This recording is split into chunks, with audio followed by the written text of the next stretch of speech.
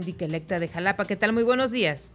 Muy buenos días, ¿cómo está? Muchísimas gracias por esta llamada y gracias por poder compartir con su auditorio. Muchísimas gracias a usted por recibir nuestra llamada y platícanos, por favor. Sabemos que están llevando a cabo los diálogos ciudadanos para que Jalapa vuelva a florecer. El día de hoy se va a llevar a cabo en el centro recreativo a partir de las 9 de la mañana el tema de política social. Así es.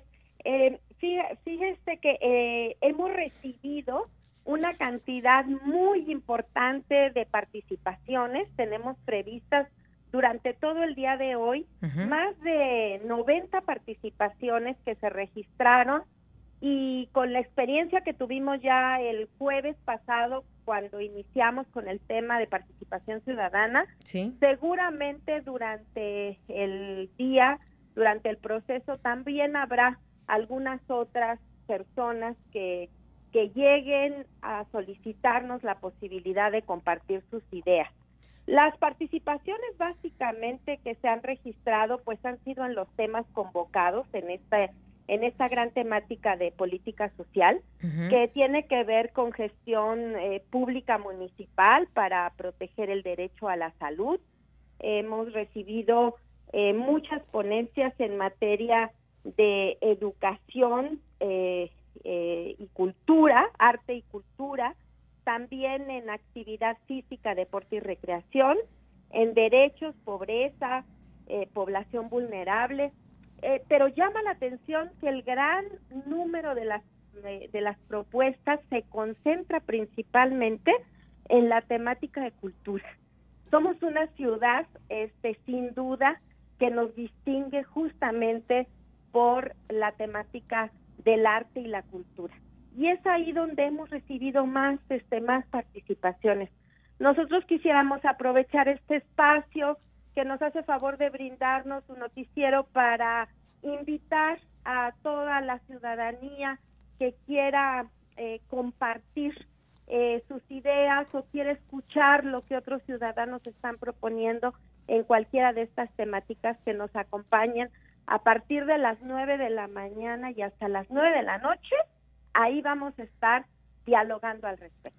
¿Dónde se pueden registrar las personas que deseen participar en alguna propuesta de alguno de los temas que han dado ustedes para poder desarrollar? Le podemos recordar a la gente, todavía falta desarrollo urbano e infraestructura, ambiente y sustentabilidad, igualdad de género, seguridad y derechos humanos y otros en los cuales todavía puede participar. ¿Dónde se pueden registrar? Así es. En la página de Hipólito Va, www.hipólito Va, ahí viene a toda detalle la convocatoria, porque dependiendo el tema para el cual se quieran registrar, de los 6 temas que nos hacen falta todavía, hay un correo electrónico específico por tema. Okay. Entonces, nosotros les invitaríamos a que pudiera la población revisar la convocatoria completa, porque incluso ahí es en donde viene desglosadas cuál es cada una de las temáticas.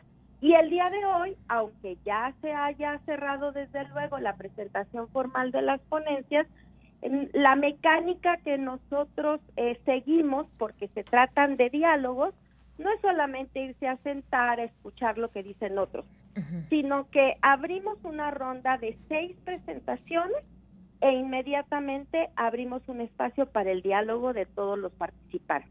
Okay. Y vienen otras 6 participaciones y otra vez el diálogo.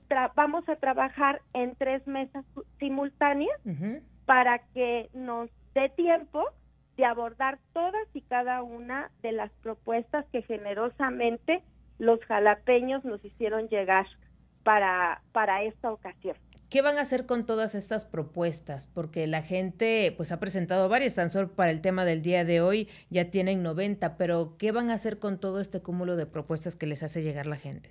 En cada una de las temáticas hay un relator y hay una sistematización, no tan solo de las propuestas, sino del sentir y el resultado del diálogo, ¿no? Y con base en ello, nosotros tendremos muchos más elementos para poder plantear nuestro plan de trabajo como cuerpo edilicio, digamos, que estaremos participando en el ayuntamiento, y podremos tener muchos más elementos para garantizar que lo que nosotros ofrecimos durante la campaña en términos de que gobernaríamos con la gente, no tan solo para la gente, sino con la gente, que es distinto, tendríamos más elementos para efectivamente poder ser voceros de lo que la población desea, y en función de ello, todo aquello que efectivamente sea razonable, poderlo retomar e irlo transformando en políticas públicas.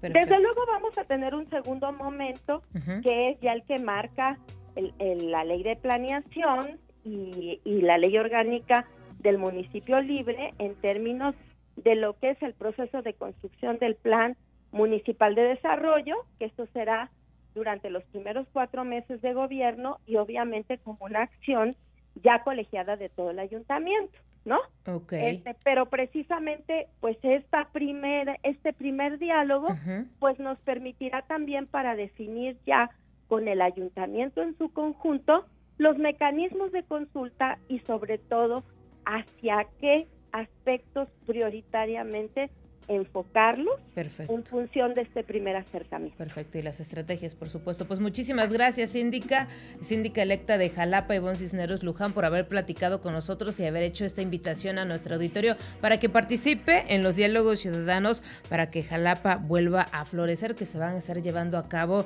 pues en diferentes fechas en el Centro Recreativo Jalapeño, a partir de las 9 de la mañana y hasta las 9 de la noche. Muchas gracias. Muchísimas gracias a usted y gracias a su auditorio. Un saludo y bonito día. Gracias. 8 de la mañana con 15 minutos. Vamos